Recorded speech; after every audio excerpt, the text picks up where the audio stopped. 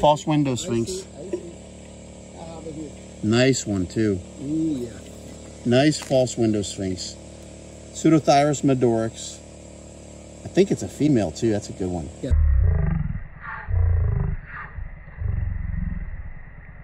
Good. Very good. The sphinx moth count is rising. Yes. All right. It's been a while since we've been here at the sheet. Oh, here's a nice IO, bro. Really? Yeah. Oh, look at it. Oh, nice, beautiful IO. Look at this guy. Let me see if I can get.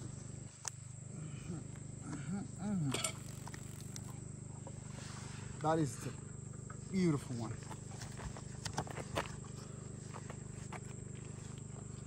Okay, guys. Let's show you what happens. What happens when you touch an IO? Whoop, he flies away. That's not what you're supposed to do, bro.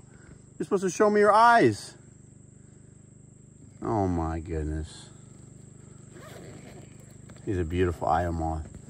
Key subspecies of IO moth right there, guys.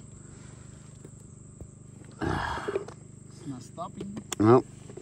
Where you go? It's right here. Oh, it's gone? No, he's still floating. Yeah. Look at it. Come on. Stop. Right here. Right here. Oh. It's right here. Behind me. Oh, right here in front of me. Watch out with those things. Okay. No, I don't know. Oh. IO moth's making a fool out of me. What on earth?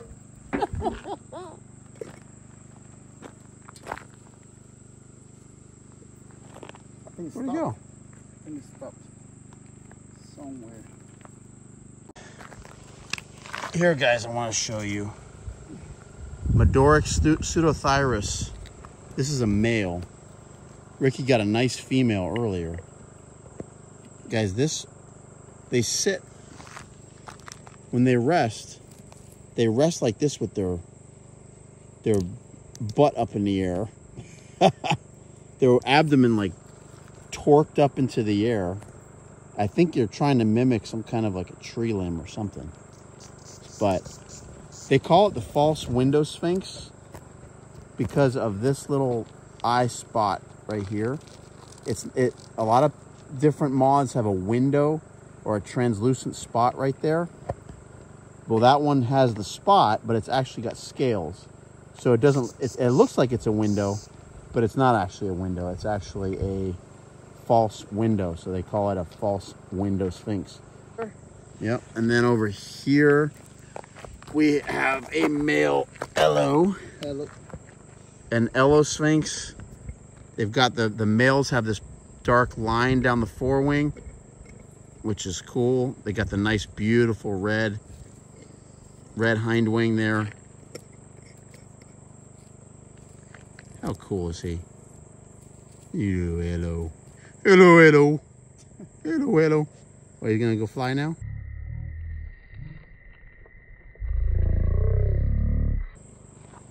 He's thinking about it.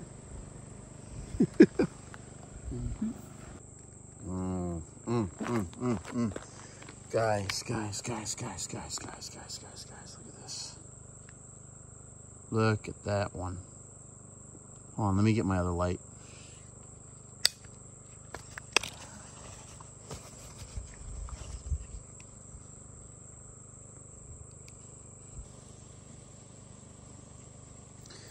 All right, folks, this is Paragonia lusca. It's the second one of the night. This is a stunning, fresh male.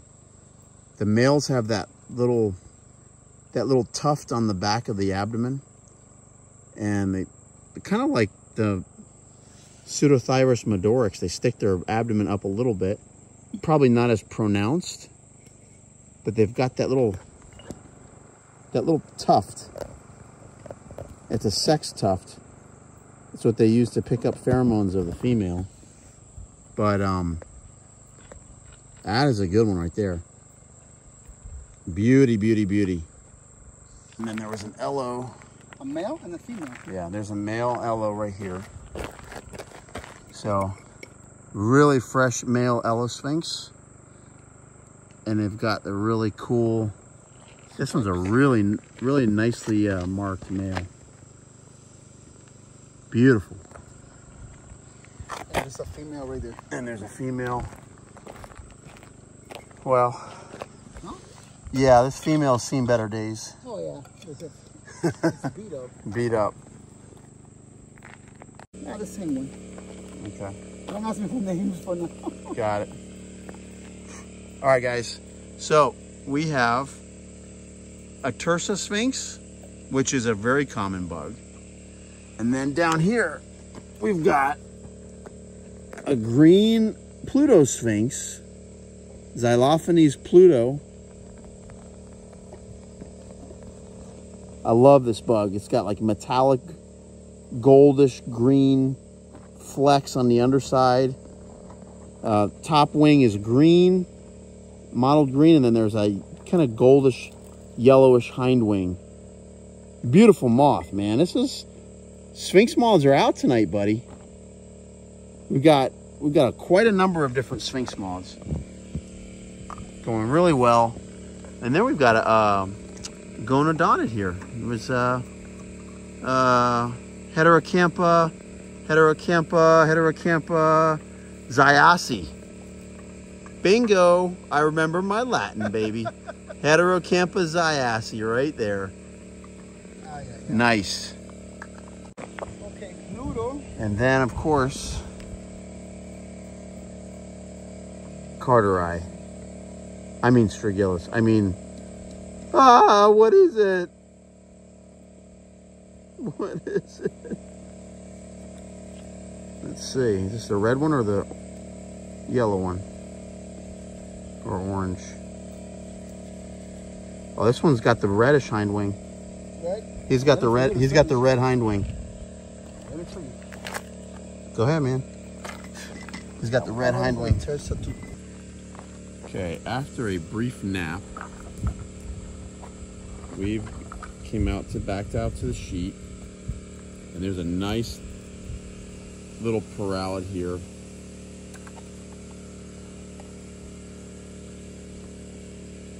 Never know how this turns out, but got a nice big witch.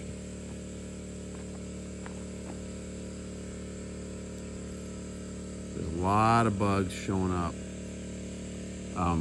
Ricky got a nice white line sphinx, which is pretty cool. Very uncommon in the Keys. I mean, obviously they're common elsewhere in the country, but for the Keys, white line sphinx are not common at all. There's a number of these Melipotus. A lot of them are pretty worn. I forget, it's probably Januarensis.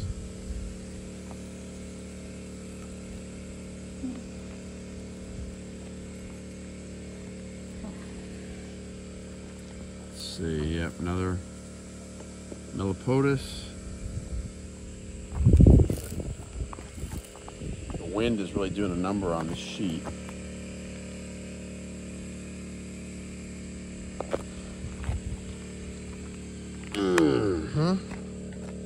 Okay. There's a lot of these longhorn beetles. Okay, there's a cool geometrid here.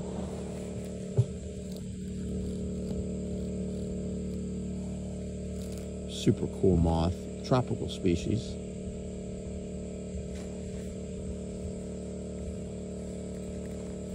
The female of this doesn't have that orange triangle on the top. We see the males 90% of the time. There's a click beetle. We've got flannel moth, Percularis.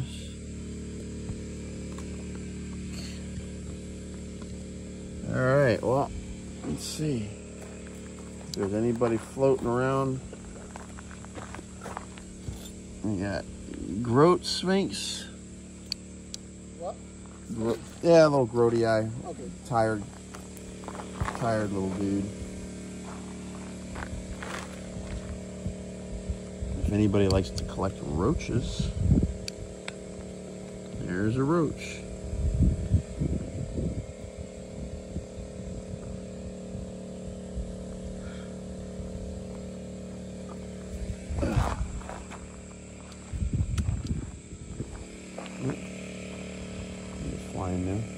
me. Just kidding. Just Yep, he just came in. comment, buddy.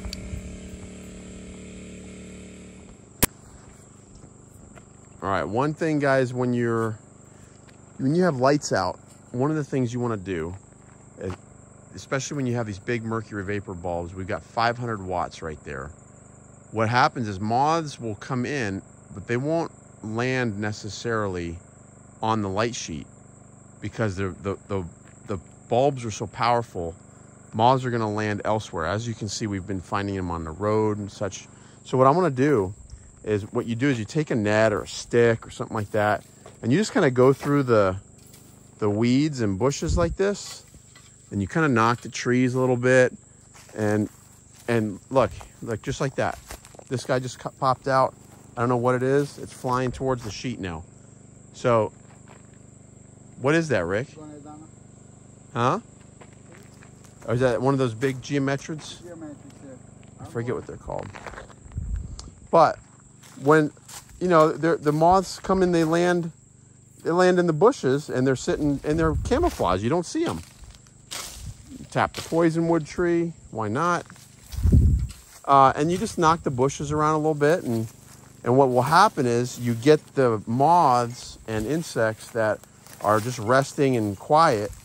You get them to kind of jump up, fly around a little bit, and maybe they'll pop their way back over to your light sheet where you want them, so that you can actually see them and survey the moths properly. So let's see if there's a lot more insect activity now, just flying at the sheets, because they're coming out of the bushes. So let me just keep doing this.